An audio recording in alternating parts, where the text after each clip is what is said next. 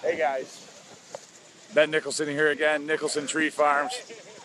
You can see us, we're doing another late night load. We've got all the guys sitting here. I don't even know what time it is right now. I think the truck driver pulled in somewhere around 6:45. So it's late. We don't have lights here, so we're going lights by truck light. That's gonna get us in here. You can see we're getting them all loaded up right now. All these guys stayed late, helping out.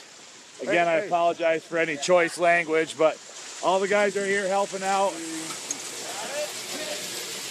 See inside. We've got the whole crew of everybody inside lighting up the place. They're doing a good job stacking in there. All right. Who is that? There you go. There you go, guys. Loading Christmas trees in November. We started the day off, it was 60 degrees. Check with the big boss man, he's got the details. Started the day off, guys, it was 60 plus degrees out.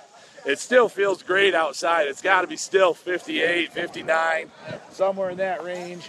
The wind's picked up. We've had a lot of hats blowing off. We've had a lot of stuff lost, a little rain.